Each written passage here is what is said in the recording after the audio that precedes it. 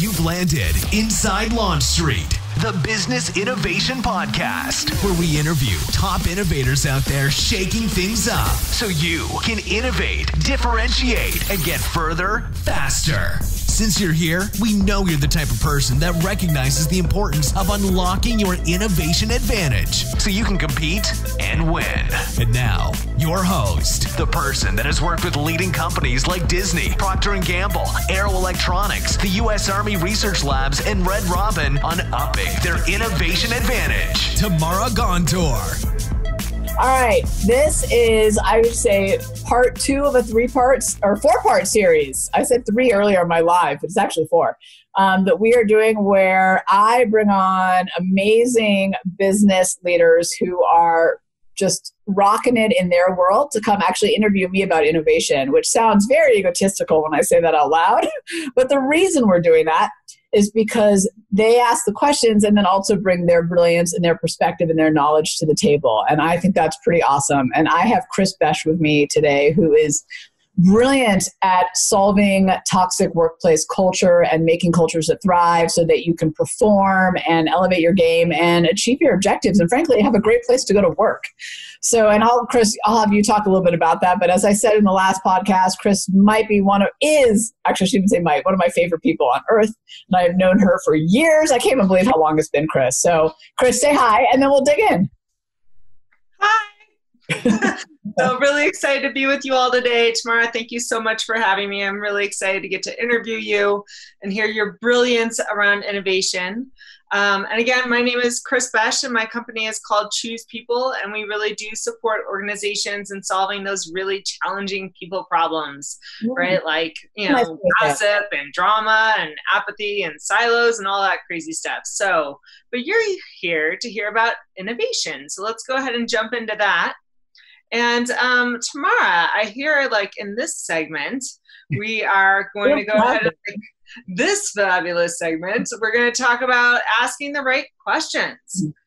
So I'm curious, right? Like you and I have talked about this a little bit, and you think that we spend too much time in the solutions and not in the questions. So like, what makes you think that? Well, it's funny because that sounds counter for someone in innovation. You would think you would hear me say we need to spend all our time in solutions. But here's what I've discovered over time. And actually, Kris, I kind of wonder, going back to your people challenge, if this relates to culture too, just this whole premise. Super important innovation, but I kind of wonder its impact in other areas. Here's what I've discovered. Oftentimes, we're not answering the right question. And I'm going to give you an example of that in my world, and then I'll loop back to how I change that later. But we're trying to solve the superficial challenge that we have, right? The thing that we see, the symptom.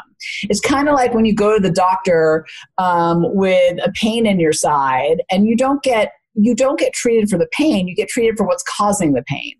So in innovation, and I'd say in work and life, we try to solve the pain, not what's causing it. And because we do that, the experience that we have is that challenge shows up over and over and over again because the Band-Aid falls off and it's still there. We put another Band-Aid on and it falls off and it's still there. And I think that we'd actually get to better solutions, better answers, just better pathways of ideation for ourselves and our teams if we actually stopped and spent more time brainstorming around just the question we're even asking. So I'm going to give you a brief example of something in my world recently. So this is the podcast. I was about to say, as you all know, I have a podcast. Obviously, you're listening and watching. Duh, Tamara. So about 2 years ago, I was really frustrated because we couldn't get the numbers up. We had hit a plateau, and and it was good for podcast world, it was good, but we couldn't get to the next level, which I thought we needed to get sponsors. That was our goal at the time. It is no longer our goal. I could care less about it, but because I've spent time in the question. But the challenge was that was the problem I was solving for over and over again. How do I grow my audience? How do I grow my podcast listeners? And that led to a certain set of solutions, promotions, Google ads, referrals, reviews on iTunes, fill in the blank. And every time those didn't work over and over and over again. And it was so frustrating. And when I started to really dig in, what I found was it wasn't the solutions that were wrong. It was that the question I wasn't asking the right question because I hadn't done the work to pull back the layers. And Kris, I don't know if you see that in your work when companies call you, but like what we think we need to solve and what we need to solve aren't usually the same thing. Oh, yeah. I mean, I think, again, people have great intentions. Yeah. And there seems to be an obvious answer. So in the culture world, it's the forced fun bowling party, right? Like, right, where they jump straight to action, or the incentive program. Yeah, people it's not connected. Yeah, and it's just not right, and where you almost end up worse off for having, right, like you had the best of intentions, and I think that's part of what can be heartbreaking. And like even just hearing your story, we've all done it, right? We have the best of intentions. We put so much effort and time and energy behind this solution that does not actually get us to where we need, does not get us to where we need to be. And in some cases can even be detrimental. Well, I will give you the example in this podcast is I wasted a lot of time and money on solutions. So they were good solutions for that problem, but that wasn't actually the question I should have been asking. So, but I didn't realize that. So I spent a lot of time, a lot of money. I wasted a lot of energy and effort in solutions that didn't serve me over and over and over again in a slightly different way. So I think if we really want to open up to a more innovative and meaningful solution space, then what we really need to do is actually spend way more time on the question. And it can be a little bit frustrating. I had a client once who we were going to go through this and they were like, Tamara, I know what the problem is. I just need to solve it. And I was like, I hear you. And I bet you're right. And what I need to do, right, what we as a team need to do is let's just explore this question. Let's really let it sink in. And we did this exercise that I actually did on this Innovation Jam session this morning at the Everyday Innovators Tribe, our membership program. And it was profound, the insights that the group had, realizing that the question they were asking, if they dug a little bit deeper, would actually get to way more solutions. And one person said, I've had doors of solutions, doors open that didn't exist before because I was solving it in this one way, answering this one question. So to me, it is essential. I'm going back to my client for a second. I'm talking a little bit in circles, but it's like 8 stories that wrap into one. We did it. Begrudgingly, we did it. And then at lunch, they came up to me and they said, Tamara, my bad. You were right. It turns out I was solving the problem from my perspective, and it was only the superficial side of it. I didn't realize that. I was like, of course, we all have good intentions. We need to find out why, right? We're solving that question, and then we need to find out a better question, because like I said, oftentimes it's like going to the doctor. It's not the one you think it is. Well, and gosh, I'm thinking, I'm so curious to hear, because who I know you to be is someone who's like, you're just, right, I call them Action Jacksons. Yeah, I'm all about it. Because I'm like, so how do we, because I've been there, Tamara. I've done the same thing you've done, where I have thrown time, effort, and energy after something, and then it wasn't until months later that I was like, doggone it, and this is a trite example, but I think we hear about Ford and the motor car and his vision. Yeah. And how he wasn't about to create a better horse, right? That whole thing. And people were asking, how do you make a better horse? He's like, that's not the problem I'm looking to solve. So I really would love to hear, I know you like to question questions. Yeah. Right. So walk us through how that works and why it's so juicy. Let me grab my glasses for this because I need to look at my other screen to read something. But before I do that, let me just say, to your point about horses and cars. So I heard a speaker once share this story, and I'm blanking on his name, so I apologize. If you're out there, tag yourself. I'd love to give you credit for this. But he was sharing the story about when Ford was just starting with the cars, London had an influx of people, which meant the urban center just blossomed, right? And I should say exploded, because it was one on top of the other. And that meant a lot more horses. So the mayors of the different townships, or whatever they're called in London, got together to solve the problem. How do we deal with the horse manure? Well, what they weren't paying attention to was this thing over here called cars. So they're over there solving horse manure, and very soon that solution became irrelevant because cars had taken over horses. So to your point about the car and Ford's dream, we got to really think about the questions that we're answering. So I'm going to share these questions with you that allow us to explore questions. And I want to give you the podcast example to make it real. So there's 3. This is a whole template that we have in our tribe, but one is... I've got my pen tomorrow. Like, I'm ready. Let's do this. Okay. So whatever your challenge is, right? Whatever your question is you're trying to solve, you write that down first, obviously. So my challenge was, how do I grow my podcast? The second part of this is then you start to dig and you go, okay, well, why do I have this challenge? Why do I need to grow it? Well, I have this challenge of growth because iTunes doesn't allow for searching the way Google does. I can't do iTunes ads for my podcast. It's not getting found. Actually, well, if I really dig a little bit deeper, why I have this challenge of lack of growth is because maybe the content, at that point we're focused on other guests all the time. Maybe the guests I'm bringing on aren't the right guests for my audience, so they're not sharing it or they're not listening to it as much, right? And then I started to really dig and I was like, wait a minute, I have this problem because I've got this stuff over here that's more immediate in my business. And I'm not a podcast company. Like, this is something that we do to provide value, but it actually turns out I'm not like an EO Fire, right? John Lee Dumas, who does a brilliant podcast, but that is his business. So these are my whys. And that got me thinking differently about, wait a minute, why am I even solving this challenge? So that leads me to my next question on the question, which is, well, what else does this challenge impact? Well, trying to grow my podcast in the way that I'm doing it and solving that means that I'm impacting my effort and time. The amount of time it takes me and my team to get ready for a guest is like 20 hours in a week. Like, it takes a lot. We do custom questions. Like, it is intense. So the impact of this challenge of growth is a time issue for us, and wasted time and solutions. So that's the second part, is like, well, what else does this challenge impact? So then I kind of dig in there, and then I go over to, well, why do I need to solve this challenge to begin with? Really? Like, I think oftentimes we're solving things we don't even need to solve. So I know. Why? I mean, how many master trainers have you and I have been in where I've come in with like, I want to solve this challenge, and you and Maureen, who are both like, why? And I'm like, why? What do you mean? What? Is that so? What? I don't know. So, but that led me to like, oh, I'm solving this. And literally, this is how it came out of my mouth. Sponsors? Like, I wasn't even convinced I wanted to go that route, yet that was the only reason to grow the numbers, is to get sponsors, because where we were was here, and to get sponsors, you needed to be here. And when I started to really look into that, I realized something. I didn't have a growth problem. I had a format and a perspective problem. And then I solved those and I got to the right answer. So I'll give you an example in the data. So when I looked at in the last 3 months, right, we've added these people interviewing me, people like you coming on. When I look at the number of listens of that relative to like an official guest, these are way higher. And I was like, the data's right in front of me tomorrow. What are you doing? You're solving the wrong challenge.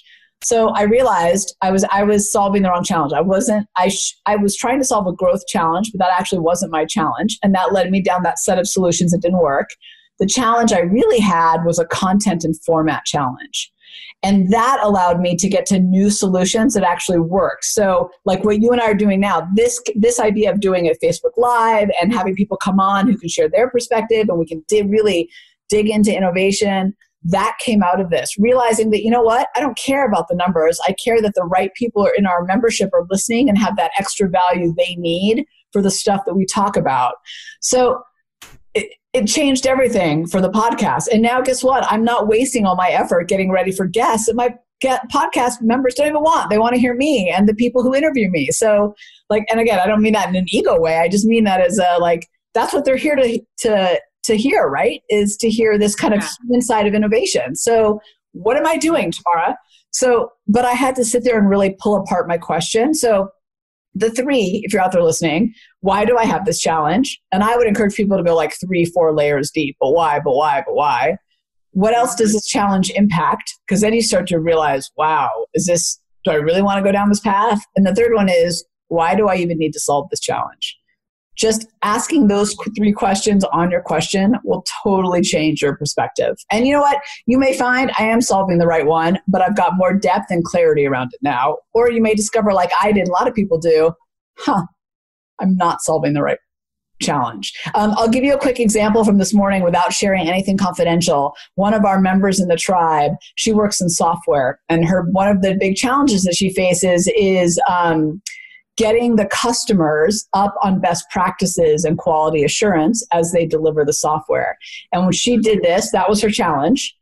When she started to shift it and did this exercise, she realized, oh, wait a minute, I have people who are doing the best practices all the time. What I need to do is connect them directly with the user and not try to be this middleman that's collecting all the data. So she freed up her time, but more importantly, she came up with this innovative solution that's more meaningful to her customers by changing the question she was asking. Hopefully that made sense. I feel like I rambled a little, but it's odd for us to talk about challenging our questions. I love it though. And Tamara, I want you to highlight again. So the first one is, why do I have this challenge? And ask why several times. Get in there, get down deep, roll up your sleeves. Then what does this challenge impact? What else? Like, this is where you understand, okay, actually this challenge doesn't impact anything. So why am I here? Or I've done that. I've been like, why am I fixing this over here when it has nothing to do with anything else? Or you discover, like I did, the impact of this challenge, what you're dealing with is actually massive, and you've got to figure out a solution, or you got to shift your thinking around it. But I think you have to see it as a piece in the puzzle and not on its own to really understand it. Yeah. And then will you reiterate the third one? Yes. Why do I need to solve this challenge? And that one matters because I think you really start to understand, like, you will hear it. So I was doing this exercise virtually on a webinar with a team thing. And I asked them, why are you trying to solve this challenge? And there were crickets. And the reason they were solving it is because someone up high told them to solve it. Oh, yes. Yeah, we should get into that a little because I feel like you have a few things to say about that. And here's the irony. So first of all, that person had good intention. So not to throw anybody under the bus. Right, totally. But they're not seeing what they're seeing. Now this team is stuck with this mandate to fix it. And they not only do they have no innovation, but they have no innovation because they don't need to fix it. But they hadn't thought it through, right? They did what they were supposed to do. They picked up the challenge. So I don't know how you feel about that, but I think that's a big issue with how we make decisions, is like we got to solve this because that's what we need to do. Well, yeah. And again, one of the things that I see in my work, and actually you pointed to this a little bit in your experience, right, is that people will be like, oh, this is a people issue. And it's like, nope, it's a process issue. Or no, it's a purpose issue. Or sometimes it's even like a profit issue. Right. And so like I hear like in what you were looking at, there was like, when you look back to your purpose, like why you exist and who you serve and what your main business model is, that's when you're like, what am I doing here? Like, why am I focusing on this? Yeah. Why do I care about sponsors? That has nothing to do with the value of the podcast. Yeah. And I've also seen situations where they think it's a process issue when it's a people issue, right? And we've all been there where a policy comes out to address one person's way of being. Right. You're like, no, like, please. So, yeah. I love these 3 questions. I'm really excited to get to play with those. Yeah. It just gives us, here's the thing with innovation in particular, so especially if you're a leader with a team out there, and even for yourself, whatever level you are. I kind of often think of leaders as just people who are trying to step up. It's not really about title. What we need are frameworks. So I think oftentimes, so I believe in human innovation. I believe that we have this ability to innovate. I've seen it time and time again. The research shows it. My experience shows it. But I think in order to bring that innovation and that new thinking and that shift and that pivoting, all that stuff that we need to do to adapt and change with times, and to come up with the solutions that are really going to last, we need frameworks that allow us to take that brilliance that we have and do something with it. And one of the, I think, feedbacks that I get that I'm most proud of from clients is that, oh my God, it was just so simple, right? It's just so easy. So I think we say to people, let's challenge this. Is this really the question we need to solve? And then you get blank stares because we haven't given people the tool to say, let's explore this for a moment. We might be right, we might be wrong, doesn't matter. Let's explore this. And here are 3 questions we're going to ask to get there. I think sometimes we just need a framework to help us do that. That's all. And, we were talking about in the podcast before about innovate and analyze, right? Mm-hmm. It's just a simple framework for breaking it up. That's all. We just need some tools to do it. And, I don't know. I'd love to know, Kris, when you go into toxic cultures, like, do they know what the real issue is, or does that get uncovered like a stinky onion? It usually gets uncovered. Yeah. There's no clarity. Yeah, they're present to like, we have gossip, or we have entitlement, or we have drama, or any of those things, but they don't know, like, and again, they're trying. I think that's the thing, like going back to like, that can just be so heartbreaking, is people are really trying. They're making efforts, and they're throwing things at it, and they're not making a difference. And they'll even throw raises at it, right? They'll give people raises, and they're still not happy. It's like, well, yeah, because it had nothing to do with money, right? Like, right. So yeah. Can I address one thing that you said that I know this is a little bit off topic, but I want to get your perspective on this. You said something about like one person. So I made the comment about like leadership says you need to solve this problem, and suddenly we're stuck solving a problem that either we don't need to solve, or it's not really the problem we should be solving, right? So that's what this exercise is so helpful. It's also helpful because you can go to leadership and say, we've done some work on the problem. Here's what we think. But you made a comment about sometimes like a new policy comes out because of one person's behavior, one person's thinking, kind of relating that to like the leader with the innovation or the challenge. This is such a vile example, but I'm going to share it because it's the only one I have. And I want to hear your perspective on, because I think we have policy and initiative fatigue all over the place. This is why I think innovation needs to be human-centered, not process-driven, because we don't need another process, right? We're done with that. So at my gym, I'm sorry, Jim, I love you, but at my gym, this was a while ago now, I go to a 5 a.m. class. There was one person who had very bad bathroom etiquette, for lack of a better way to say it. That person wasn't addressed, but we all know who it was. It was in our class. We all knew. But instead of that person being addressed, there suddenly became this like bathroom policy about how to behave in the bathroom across the entire gym. And I get why that happened from leadership, but I just throw a little nugget of gold in there, because to me, it was a little bit like, why don't we just address the person, right? Like there's one person. And then I felt like, And then I felt like, if that were me, Kris, it wasn't. For anyone listening, it was not me. But if it was me, I'd know that was about me. And then I'd feel even worse. So I would love your nugget of that while we're having this conversation. And then we can go back to kind of being steeped in the question. But your comment made me really think about that.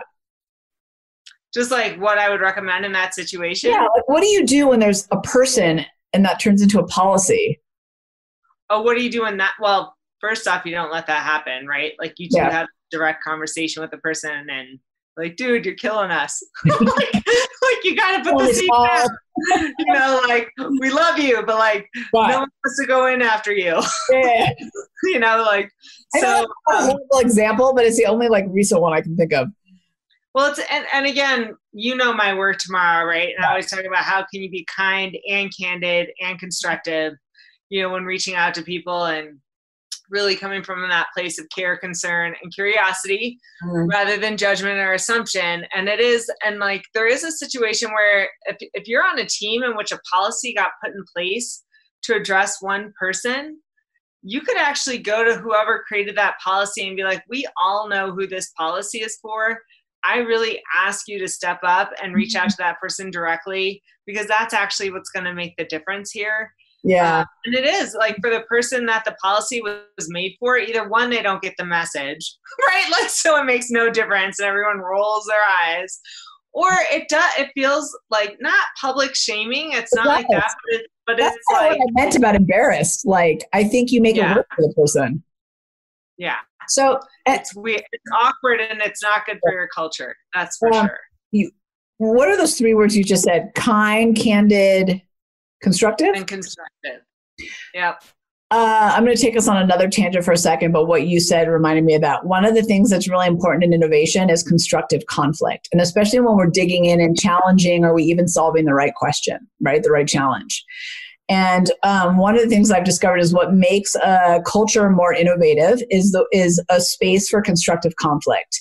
And that's a whole nother podcast. I've got a whole thing on that in the book. We can like dig into that another time. But I think you're kind of saying that too with like the candid. I love how you said that though, candid, kind, and constructive. I think if we know we're coming from a place of good intention, it's easier to debate. I think it's important that we debate ideas, not people. Right? I'm not Kris debating you. I'm debating the idea that I don't agree with for one reason or another. And having this recognition that candidness that you mentioned actually really strengthens us and it strengthens innovation. But you have to have a culture where that's possible. Yeah. Well, and it really honors who we are as adults and people who care about the work that we're doing. Yeah. So and I do want to circle back, Tamara. Because again, I know you're go on a lot of tangents. It's here to listen to you, and I love what you brought to us today with these 3 questions, so we can really dig in and make sure we're like asking the right question to start off with. Yeah. And I'm just curious if there's any kind of like cherry on top or last big point that you want to make with this community so that they don't get stuck doing what we've done where we're putting way too much time, effort, and energy into the thing that like doesn't make a difference. And let me just preface that by saying, and I think I said this on the last one too, you and I have been in a mastermind together in one way or another for years now, right? Yeah. And this is what happens because we've made this mistake in the past. I've made this mistake. Where I come in with like, all right, here's the challenge I'm trying to solve. And then I walk away with an easel board of scented marker solutions that seem really great. And then like, it doesn't work. So that's why the challenge is so important. And Kris, and I think our future brainstorms, I think we need to think about spending more time in the question because here's my cherry. This is where this goes. Yeah. Just because I think I know I'm right or the other person thinks I know it, don't assume that that's accurate. Not at them personally, but I think we need to spend more time questioning ourselves and the people around us to make sure that we're solving the right thing. So, I think I have a leader like me tends to speak with a lot of authority and like in a very declarative way. My team always makes fun of me. They say that I don't know how to use question marks, because everything comes out as a statement, even my questions. So, but I do want feedback. But one of the most powerful things that's happened is, like Laura on my team, I'll say, we need to figure this out. And she'll say, but what's really causing that? I'm like, oh, and then I have to start like backing up into it and really thinking about it. So, in that moment where someone comes to you with like, here's the challenge and here's why, I would encourage you to really take a moment to dig and make sure you're even solving the right thing. Even if turns out it is, doing this exercise really gives you depth and clarity you wouldn't have before. So I think it's in those moments where we're like, yep, got it, yep. Those are the moments we actually have to ask more questions because we tend to just be falling on our assumptions. Yeah. And wanting to go straight to action. Yeah. Beautiful. Which I love. It's a challenge. Yeah, I got that. Thank you, Tamara. Thank you. This has been really, really insightful. Thanks for hanging with us on Inside Launch Street. If you know someone that is truly ready to unlock their innovation advantage, have them join you on Launch Street. Discover your innovation advantage, build a team of high-performing innovators, and ignite ideas and solutions that create massive impact. GOTO, launchstreet.com. Remember, innovators, if you don't take the leap, somebody else will.